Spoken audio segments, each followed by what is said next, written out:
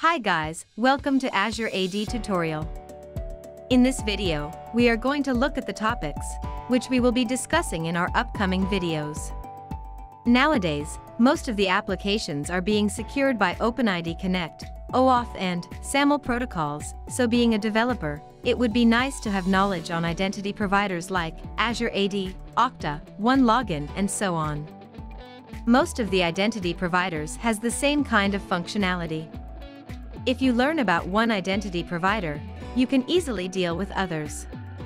In this series of videos, we will be exploring more on Azure AD and implementing authentication for web applications and APIs. The first topic we are going to discuss is basics of Azure Active Directory. Here our intention is to make you guys are familiar with basics of Azure AD and OAuth flows, and then we will discuss advanced options of Azure AD and when to use which flow in OAuth. We'll see each OAuth flow with the real-time scenario. I hope you guys got it. Let us discuss the topics now.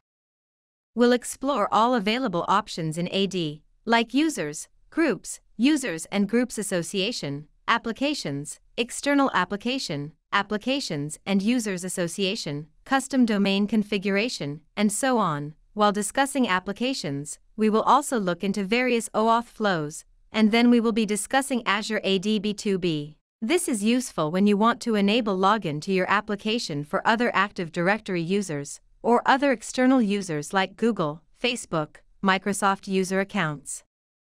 And then, we will be discussing about Azure AD B2C. We will be discussing about AD Connect. AD Connect is used to connect on-premises AD with Azure AD.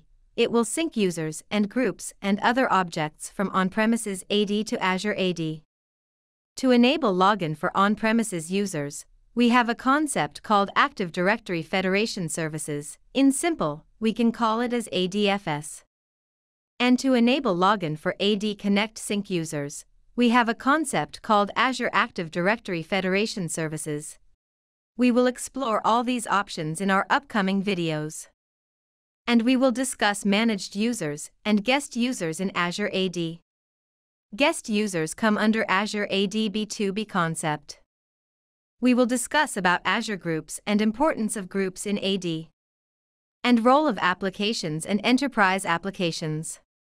We will implement authentication using OpenID Connect, OAuth, SAML, WS Federation.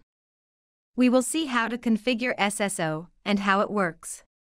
As discussed earlier, we will see how to assign users and groups to applications. And then we will look into various flows in OAuth, like implicit, authorization code, client credentials, and resource owner password flow. There are other flows as well, but in general, these are mostly used. We will explore more on Microsoft Graph API and importance of it, and Microsoft Authentication Library, that is MSAL.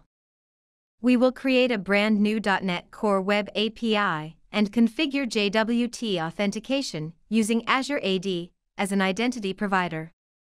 We will look into federation authentication concept. This is useful when we want to allow other organization users to log into our application. For example, your organization accounts are in Azure AD and other organization accounts are in Okta, so when we enable federation between Azure AD and Okta, login flow works something like this. When users try to browse login page, request redirects to Azure AD, and then Azure AD redirects to Okta, and finally Okta login page will be visible to the end users. This example we'll see with real-time example. We will also look into OAuth OIdentity provider. That's all from this video. Hope you guys join me on this journey. Thanks for watching.